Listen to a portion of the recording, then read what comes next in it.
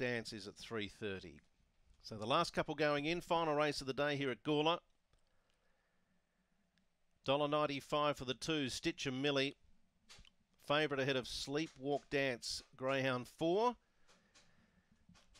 Ready, set, racing. Favourite got away well, Stitch and Millie, charges for the lure, gets to the front as they head into the back and will lead Missy Two Shoes by 2. Kicking through Sleepwalk Dance to third, then Absolute Dream, and out the back is Sweet Lee. Stitch and Millie's on the lure, but chasing hard Missy Two Shoes. Coming to the corner, Stitch and Millie. Missy Two Shoes trying hard, but Stitch and Millie too strong, and wins by 2.5 to Missy Two Shoes. Sleepwalk Dance, followed in by Absolute Dream, and Sweet Lee is last.